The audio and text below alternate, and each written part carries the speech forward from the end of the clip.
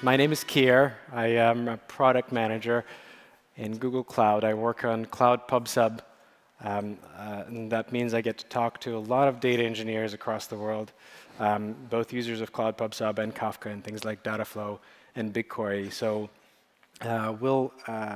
today's session will be about using those tools.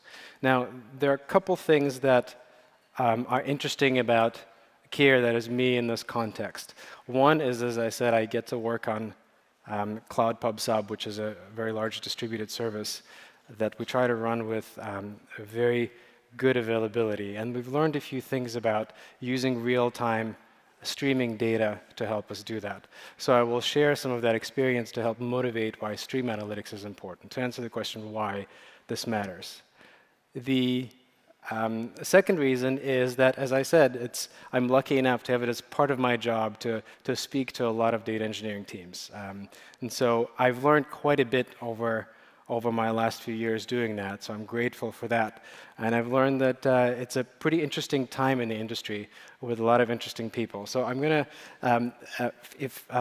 to take just a few seconds out of this talk to say, if there's somebody you don't know next to you, they're probably an interesting data engineer, say hello. You don't have to if you're uncomfortable, but I'll awkwardly stand here for 10 seconds. But really, shake the hand. Hey.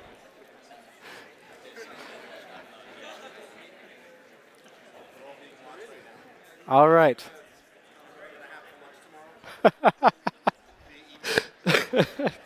All right. I hope you met another person, and after this talk, you can ask them what they do. And so, what I'll do is I'll stop with the corny jokes, and I'll try to answer a couple questions, which is, really one question: why do we care about stream analytics, and why do we need fresh data, which is really what this is about. And then I'll hand this off to a person who actually has had quite a bit of success with building stream analytic systems on GCP. That's Simon Forman, who is the head of behavioral data engineering at ITV. That's one of England's premier TV networks. So he'll tell you a lot more about that. So let's get into it. So stream analytics is about moving from dealing with files, to give you a figure 10 megabytes plus, to dealing with 1 kilobyte at a time. Right? As soon as a thing happens, you process it. And that requires a bit of a shift in thinking. A new kind of technology. You need new storage technology, you need new processing technology, and you need a new way to access your data. So on the storage, again, we've had tremendous amount of success with technologies for handling blobs, large files. Now you need things like Cloud Pub Sub and Apache Kafka that are great at accepting appends and persisting them on disk at 1 kilobyte at a time. All right? There are no more files. They're kind of infinite, right? So you need to be able to deal with that. And you need to be able to let multiple distributed clients tail these files without introducing latency. So that's a new kind of storage technology. On the processing side, you have now jobs that don't just come up, process a file, and shut down. You have jobs that run for not hours, but days and months and sometimes years. So you need something that's stable enough to do this. You need something that can recover and heal itself when it's not having a good time. And you need something that is going to be able to help you deal with data that is unbounded. Right? There are no files. There's no end of file. So how do you know when you've gotten everything? It turns out that it's not a trivial problem. So tools like Dataflow and Spark and Apache Spark and Flink start solving that. And finally, once you've done all of this, you've done the work of persisting the data and processing it in, let's say, 100 milliseconds or a second, you need a storage and access system or a database that is not going to take all that away. So we talk about BigQuery streaming API here, which allows you to get to your data instantly. So now, why do you care to make this shift in your organization? Right? There's been a lot of success. Just many operations teams, in fact, will tell you, well, we're very happy to just have our data. It doesn't matter that it's fresh. It doesn't matter that it's streaming. Like if you give me my data within an hour, within an hour of it being generated, I'm great. Why do you care? There are many reasons to do this, and I'll try to sort of focus on a couple that often get overlooked. Partly because they are a little bit too close, and they seem obvious, and partly because in some ways measuring quality service and sort of saying ops is a bit too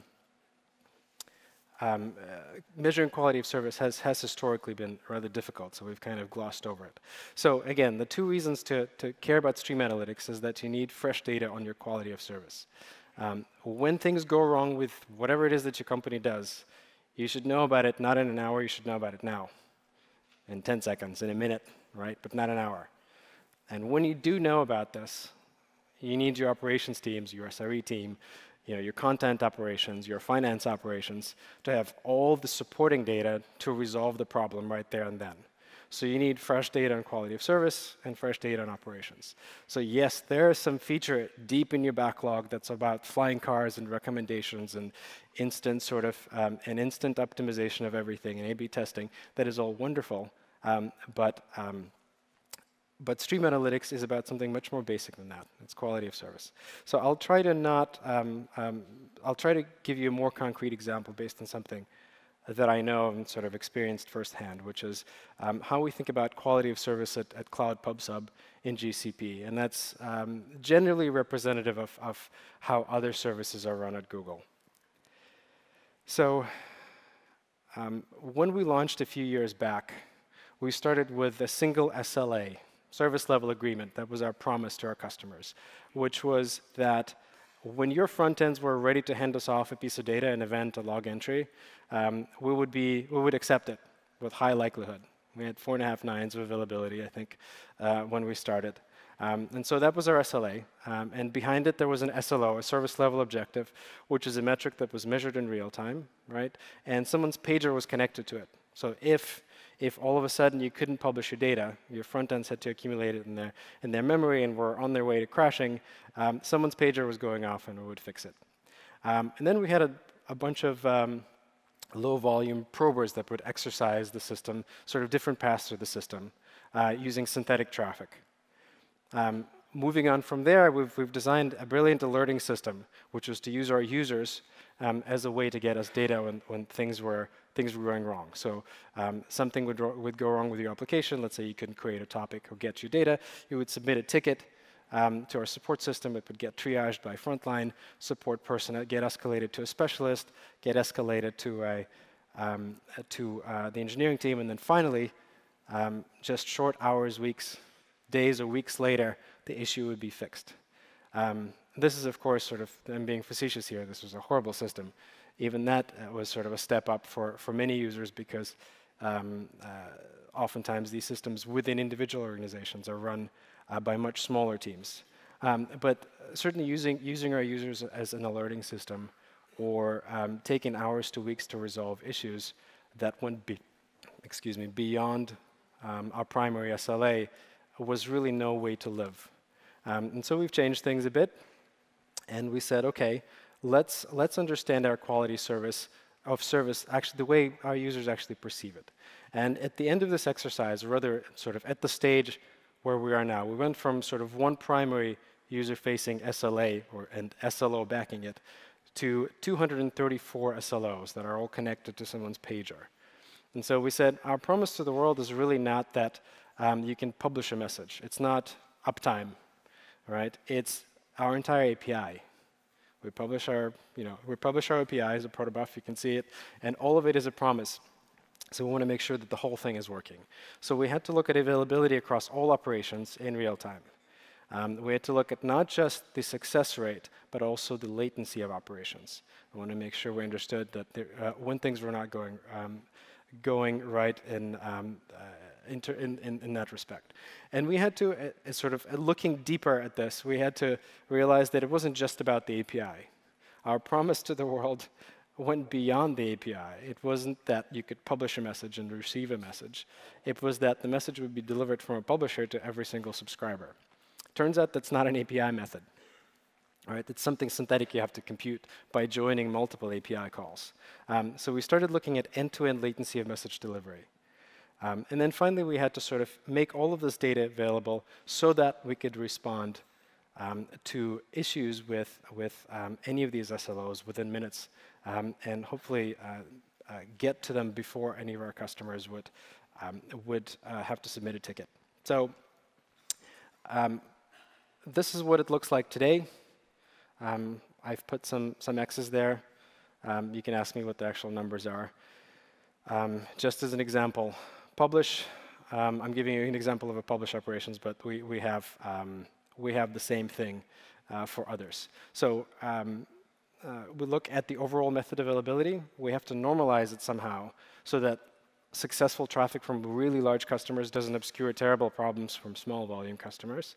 We have to look at it in each individual region. So here there's US West, but we have to have it in every single region where GCP runs. And finally, we have to look at these latency numbers. And then we repeat this for every other operation. I've talked about end-to-end latency, right? We had to measure that, also not sort of a straightforward thing to do. We had to look at latency within each individual region. We also make a rather unique promise to the world, which is that we will deliver your message to wherever your clients are, from wherever they were published. So we're a global service. So we had to have operations. We have to have metrics per continent pair. And then finally, we had to sort of have a few SLOs for administrative operations. They're interesting only in that there are different expectations around them, so SLOs are different. So having gone through this exercise, we realized that sort of, these are metrics from this year, and I'm very happy with those. They weren't like this when we started. The color was red when we started, and that was the primary impact of this exercise, was to realize that there's things are not well and fixing it. So this is a true humble brag, and this is a brag. I'm very excited that we measure so many things and we're great at them. But this is also it's a pretty humbling experience, because until we did this, it turned out that there were 233 dimensions of our customer experience that we had no idea about until somebody submitted a ticket. So I bet that's happening in your organization, and I think that that in my mind gets at the core of why stream analytics and fresh data is important. It's just quality of service. I'll try to answer one more question before I hand this off to Simon to talk about sort of how you actually do these things, which is fine. Metrics are great, SLOs are great. Everybody read the SRE book? Yes. Yes, I'm seeing nodding heads. Great. Metrics are great, but why do you need to build new things? Don't we have monitoring tools like Stackdriver for operations metrics and Google Analytics for content metrics? Those work. The answer is, of course, they do, and you should use them for everything you can. But I bet you there's something about your company that is unique. You're in business because you do something that is different from what everybody else is doing, right? And so there's going to be that one metric that is absolutely core to what your business is, that you're going to need to compute by yourself and figure out how to measure. So in the example of PubSub, it seemed like we kind of had it all under control, right? It was just an API, and you know what an API success rate is. But then you get into all these things of like, okay, well, the API is running in different regions, and there are customer sizes that vary by multiple orders of magnitude. How do you normalize them, right? How do you make sure that every customer is happy? That's not a standard sort of thing. That's a value judgment you have to make for your business.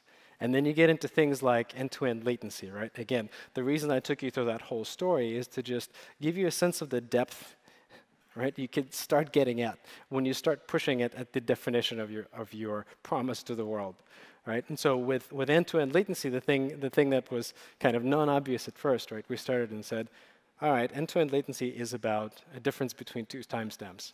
Timestamp a message when it comes in, and when somebody says, give me a message, you compute the difference and emit a real value. Amazing. Not very interesting, though. It turns out that that's not the whole story, because what we promise is that if you give us enough opportunities to deliver a message, we will do that. But if you're not, we can't we can't have our pages ringing. That's not our promise. And so, as it turns out, the reasons why we may not sometimes be able to send you a message has to do with your client state. So sometimes clients are under-provisioned, right? Maybe you have messages that require 2 machines to process, but you only have 1 machine, or you have a spike or something, right? You don't give us enough opportunities to deliver. Messages pile up, latency goes up. It's not a systems problem. It's not us breaking a promise.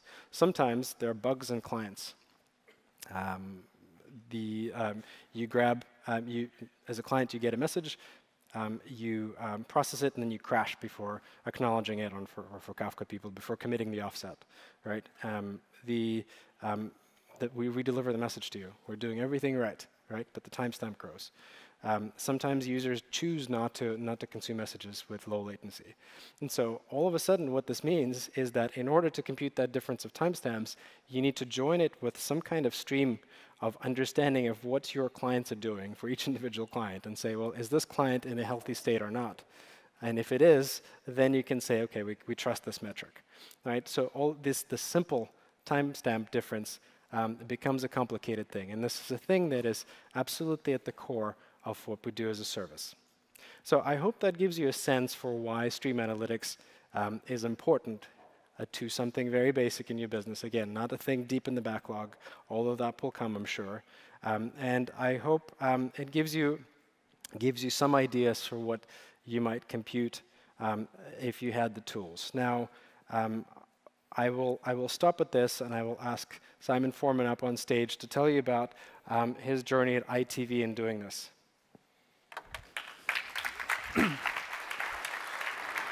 Thanks, Kir. Hi, everyone. I'm Simon Forman, Head of Behavioral Data Engineering at ITV. So let's start there. What's behavioral data engineering? Well, it's building and running the systems that capture, process, and leverage data from our users as they visit our websites, use our apps, and watch our shows. You might think that sounds like traditional web analytics, but we actually do a lot more than that with the data that we have, and I'll talk about that later. So to rewind, 3 years ago, we weren't using GCP at all, and our analytics data was in the hands of a supplier with all the problems that that can bring. Then I wrote our first prototype streaming Dataflow job and proved that it would work for our analytics use case. But then we had to take a big leap of faith. Although I'd proved the system would work, I couldn't predict how much it would cost to run or whether it would scale. So we took the risk. And I pushed the change to move all our analytics data over to the new system on GCP. And now I lead the engineering team as we do more and more exciting things with behavioral data.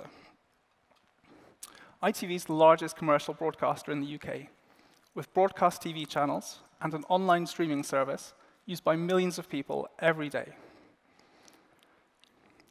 Last summer, ITV had two massive events: the Football World Cup from Russia and the return of our reality TV hit, Love Island. In the football, England exceeded everyone's expectations and our audience size predictions, reaching the semi-final stage. That match was watched by 27 million people on our broadcast channel. That's the biggest UK TV audience since the Olympics in 2012.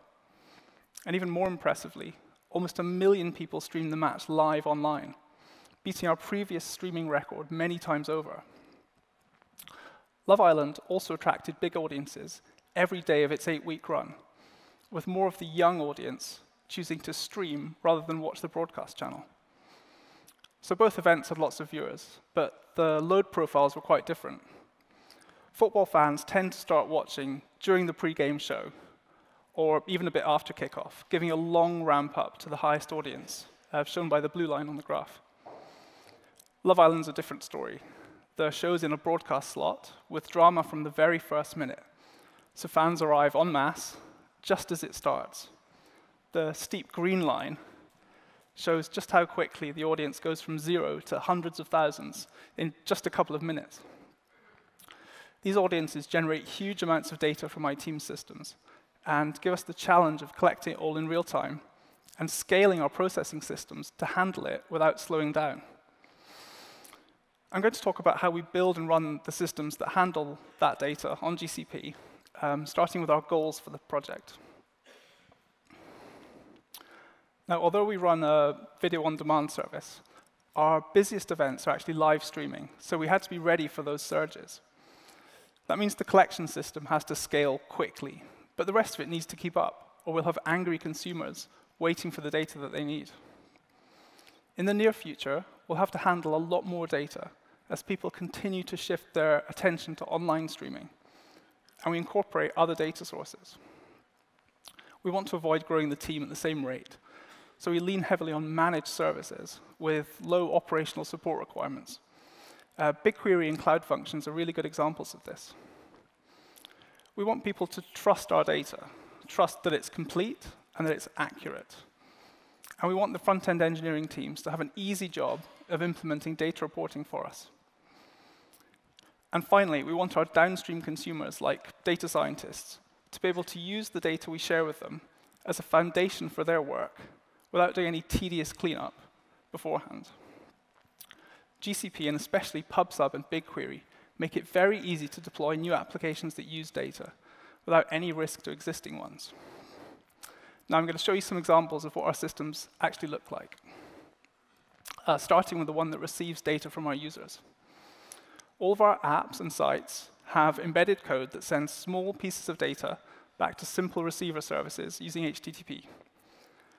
These services are either Cloud Functions or run on Compute Engine. The one that handles video playback events has to be able to cope with sudden surges from people watching live events. So we use sensitively configured autoscaling to handle those highs without spending a fortune on excess capacity. This service does minimal processing of the events it receives. The strategy is to get them onto a PubSub topic as quickly as possible. Having everything go through PubSub means we can plug in different consumers very easily. In one case, we have 13 consumers for one topic. On the right of this diagram, there's a Dataflow job writing to BigQuery. This stores everything in its raw format, and it's a pattern that we repeat on most topics, whether they're dealing with raw data, like this case, or aggregated.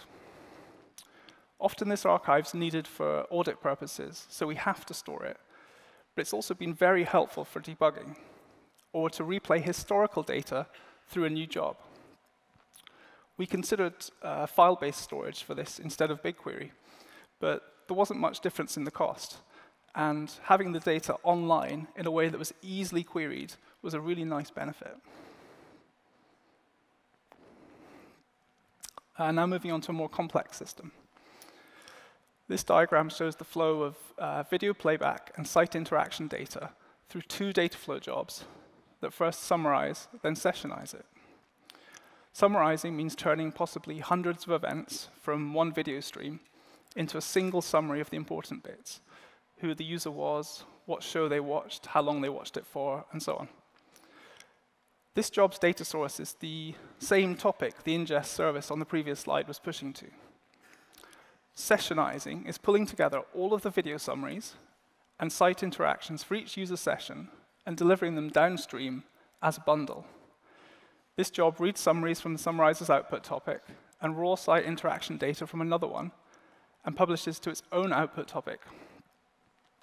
Hanging off the sessionizer's topic is a Cloud function that applies some formatting before pushing to another topic that we use as the handoff to a third party. This gives them lots of flexibility about how they pull that data, be it streaming or batch or even push. In this diagram, you can also see two BigQuery logging jobs that store all the video summaries and the sessionized data in tables. And now onto a Dataflow job that gives us real-time quality of service data. This data shows us how our video streaming service is performing and lets ITV's operations team quickly jump on any problem. The job reads raw video playback events and aggregates them, then publishes to a topic, typically with just 30 seconds of delay between a user having a problem like rebuffering and that being reflected in the output data.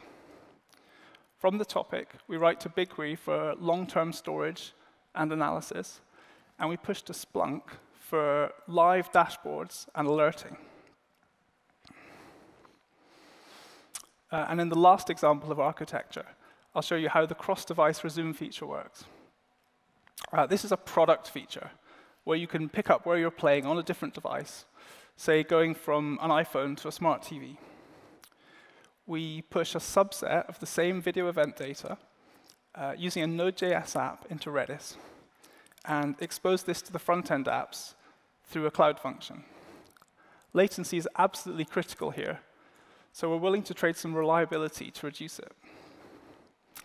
we were able to save a heap of time and build this feature without adding any position logging code to the front-end apps, by reusing the data we already had and building a service to expose it in a new way.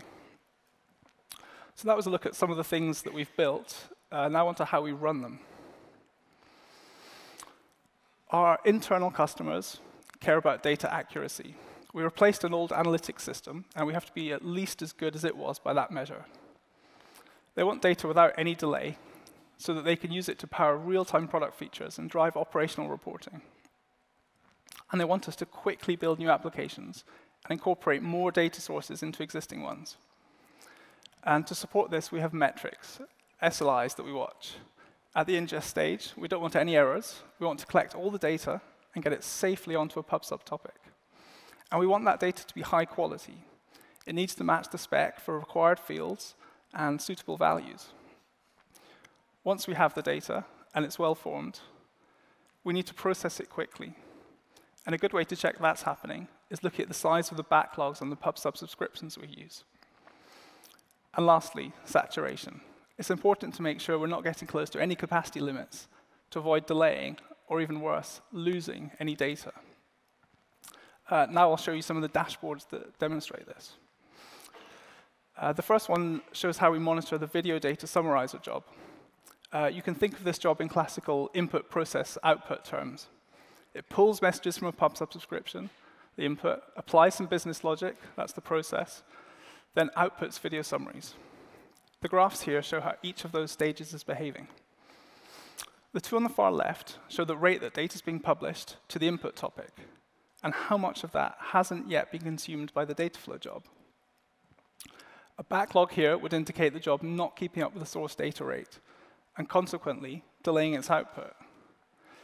But the spikes in the graph here are short-lived, just a couple of minutes, and are caused by the job auto-scaling up and down, so they're not something to worry about.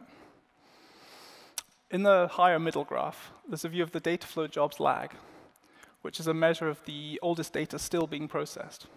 If this is elevated, output data will again be delayed. Below that is what the auto-scaling system is doing. We want this to roughly move in line with the input data volume. If it isn't, that could be an indication of a problem. For example, hitting the maximum but still needing more resources to keep up. Top right is a custom metric. We added code to the Dataflow job to increment a counter whenever a condition's hit. In this case, it's counting malformed source data, data that we can't process because it doesn't have all the fields we need. We want this to stay a low fraction of the input rate. If it deviates from that trend, we could have a problem with our data sources. And lastly, the lower right graph shows how many summaries are being produced, the final output stage. A drop here means the job isn't producing the data it should be. Taken together, these graphs show the job's overall health, and if there's a problem, what the likely cause is. This dashboard looks at one of our ingest systems, the part that handles the fire hose of data coming in from our apps and sites. I'm a big fan of the SRE book's 4 golden signals, traffic, latency, errors, and saturation, and they're monitored here. At the top left, there's a view of the request rate, split by response code. Any problems with the service would show up here as 500s. There usually aren't any, though, so that hugs the x-axis. Below that is the service's latency, how quickly it's publishing the piece of data to pub/sub and returning an OK back to the app. The apps aren't actually latency sensitive, and we're not affecting the user experience at all by being slow here. But increased latency does drastically reduce the service's capacity, so it could turn into a full outage if it continues or becomes more widespread. The orange, green, and purple graph shows the service's own view of how quickly pub/sub is accepting data. Again, taking from the SRE book, the time each publish operation takes is bucketed and counted. This gives a high-resolution view without storing and graphing millions of data points every minute. Everything in the orange region and above is quicker than 100 milliseconds, with just a small number of requests taking longer than that. You might see them in the lower right area of the graph. Lastly, saturation. The two graphs in the top right are from the auto-scaling group's monitoring. Obviously, hitting the upper configured limit is bad, but we also want to see the instance count, CPU, and request rate roughly moving in sync with each other. And this last dashboard shows how we monitor the data feed out to our partner. A pub/sub subscription is the boundary between our two organizations. We publish data to it, and our partner pulls it. So the key metrics are the publish rate and the pull rate on the top row.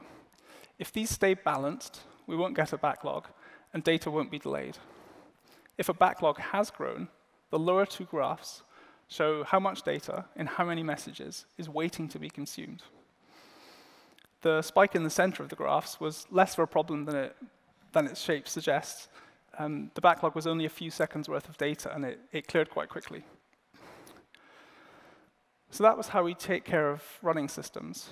But how do we deploy code when streaming jobs run 24/7?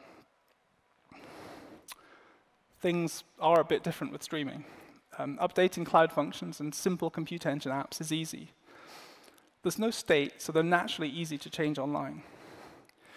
Dataflow jobs that do hold state are much harder. Stopping and starting isn't an option, as that would lose some output data or introduce inaccuracy. The best solution is to live update the running job using Dataflow's built-in feature. This is quick and easy. In fact, we have Dataflow jobs that are updated automatically by our continuous deployment system. But it's sometimes not possible to use this feature. If there's a significant difference in the job structure or the code's not compatible. So we needed a smarter way to release fixes and improvements without stopping the job. Our solution for the video summarizer process is to start the updated job while the old one is still running. The new one gets its own input subscription, so it'll get a copy of the same data as the old one. But having two running causes a problem. The new job will also be emitting data, at best causing duplication, or if it doesn't have the full state, producing data that's just incorrect. We needed a way for the new job to wait until it had all the state it needed before it started outputting anything. And we needed the old job to stop producing data at exactly the same time, so that there was no duplication. Synchronizing the two jobs looked very complex and couldn't even guarantee exactly one's output. So we looked for a way for them to coordinate without any direct communication. The thing we came up with was to use a characteristic of the output data, here the start time of the video stream, as the deciding factor. We pick a point in time and say any data from before then comes from the old job, and anything after that point comes from the new job.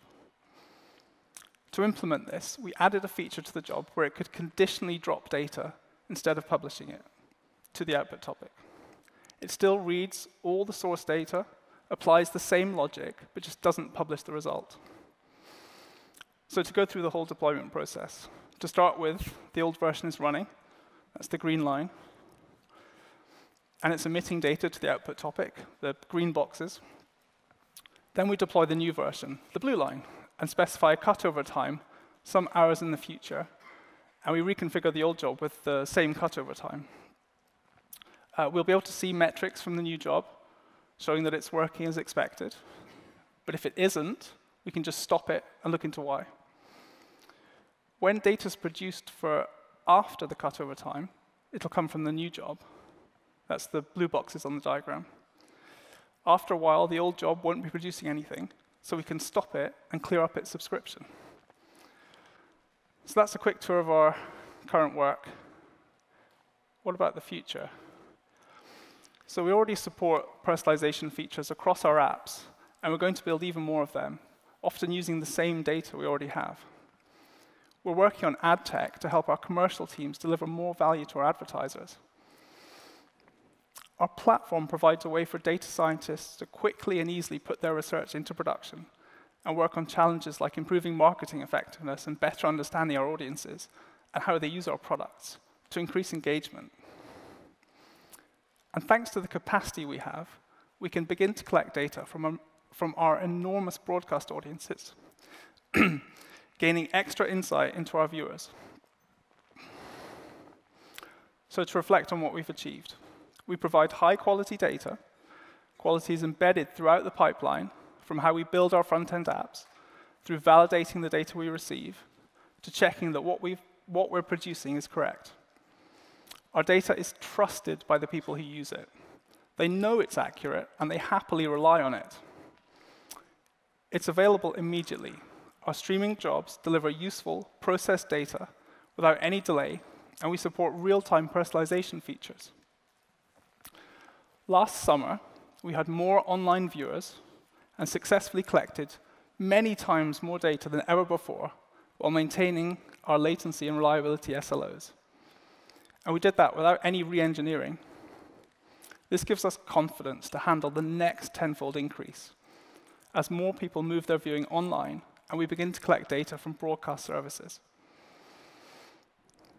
What started as an experiment with one Dataflow job has turned into a mature data platform that supports analytics, operations, and front-end product features, and sets us up for a future of more and more data-based applications. Thank you. Back to you, Kir.